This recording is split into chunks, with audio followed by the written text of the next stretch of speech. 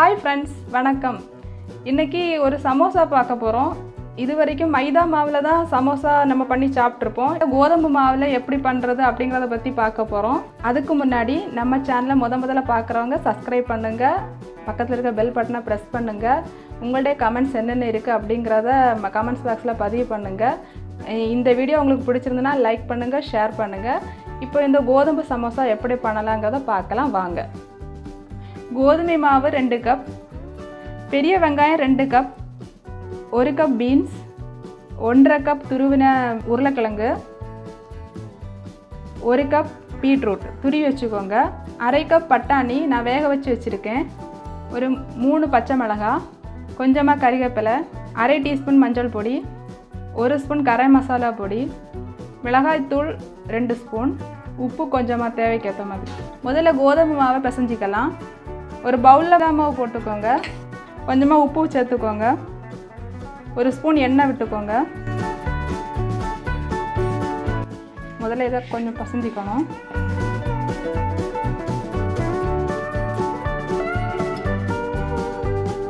தண்ணி கொஞ்சம் கொஞ்சமாக தொளிச்சு பிசைஞ்சிக்கோங்க. மாவு பிசைஞ்சாச்சு. இதை இப்படியே ஒரு மூடி போட்டு மூடி வச்சுக்கலாம். ஒரு 1/4 மணிக்கூர் அப்படியே இருக்கட்டும். இனி ஸ்டஃபிங் பண்ணதுக்கு வெஜிடபிள் மசாலா ரெடி பண்ணிக்கலாம். முதல்ல 1 ஸ்பூன் எண்ணெய் ஊற்றிக்கோங்க. பீன்ஸ் போட்டுக்கோங்க. இந்த உருளைக்கிழங்கையும் கூடவே சேர்த்துக்கோங்க. பீட்ரூட்டையும் சேர்த்துக்கோங்க.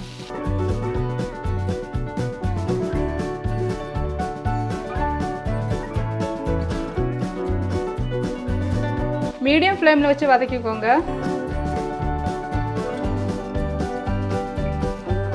இந்த பதம் வந்ததும் இதில் வெங்காயம் சேர்த்துக்கலாம். வெங்காயம் நல்லா வேகக்கூடாது.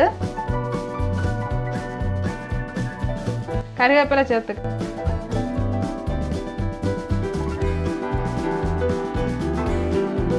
தேவையான அளவு உப்பு சேர்த்துக்கோங்க.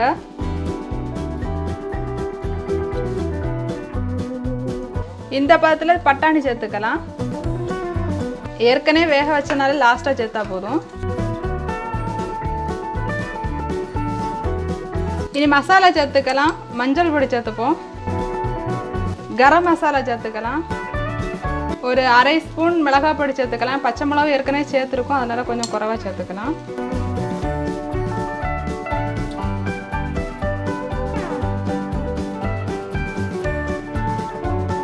ஸ்டஃபிங் ரெடி ஆயிடுச்சு. ஸ்டவ் ஆஃப் பண்ணிக்கலாம். சமோசா சீட் ரெடி பண்ணிவிட்டு அதை ஒட்டுறதுக்காக ஒரு பேஸ்ட்டு ஒன்று ரெடி பண்ணிக்கலாம். அது கோதுமை மாவு எடுத்துக்கோங்க. கொஞ்சமாக தண்ணி சேர்த்து பேஸ்ட்டு மாதிரி பிசைஞ்சுக்கோங்க. சமோசா சீட் ரெடி பண்ணிக்கலாம்.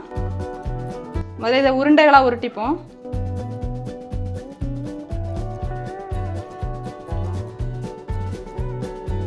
சமோசாவுக்கு சீட் எப்படி ரெடி பண்ணணும்னு பார்க்கலாம்.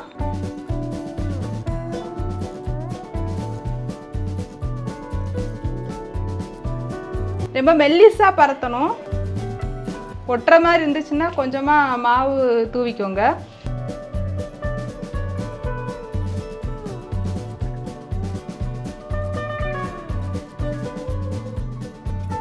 ரொம்ப மெல்லிசா சீட் ரொம்ப மெல்லிசா வந்திருக்கு.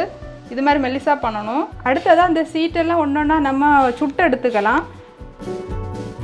லைட்டாக சூடானா போதும்.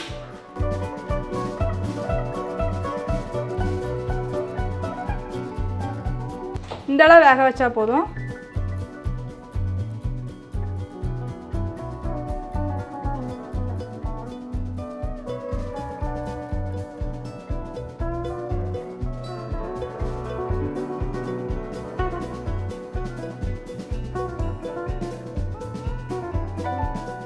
இப்படி ஒவ்வொரு ஷீட்டாக சுட்டு எடுத்துக்கலாம்.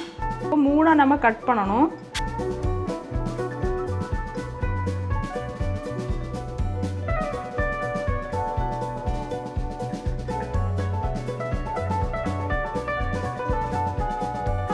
இந்த மாதிரி எல்லாம் கட் பண்ணிக்கலாம்.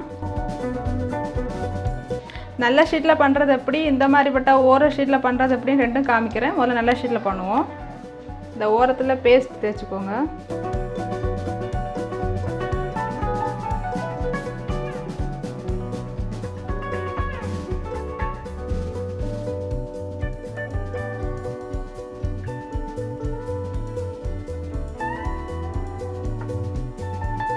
ஸ்டஃபிங் வச்சுக்கலாம்.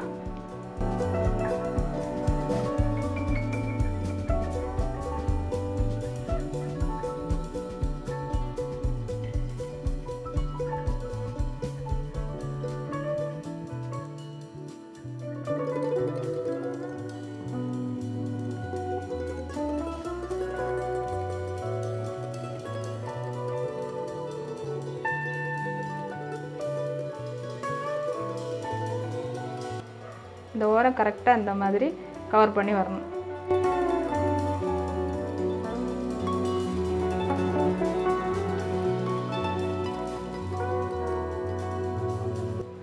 ஒரு கடாயில் எண்ணெய் விட்டு சமோசாக்களை பொரிச்சு எடுத்துக்கலாம்.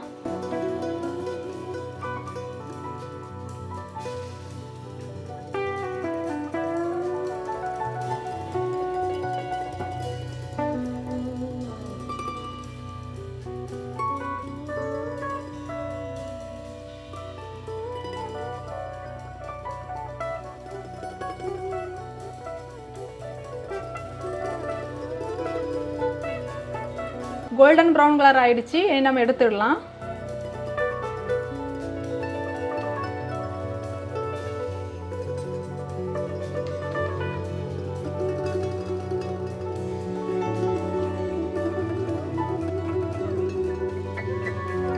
சமோசா ரெடி ஆயிடுச்சு. என்ன ஃப்ரெண்ட்ஸ், நீங்கள் பார்த்துருப்பீங்க, உங்களுக்கு பிடிக்கும்னு நினைக்கிறேன். நீங்களும் வீட்டில் ட்ரை பண்ணி பாருங்கள். இன்னொரு நாள் இன்னொரு ரெசிபியோட சந்திக்கலாம். பாய்.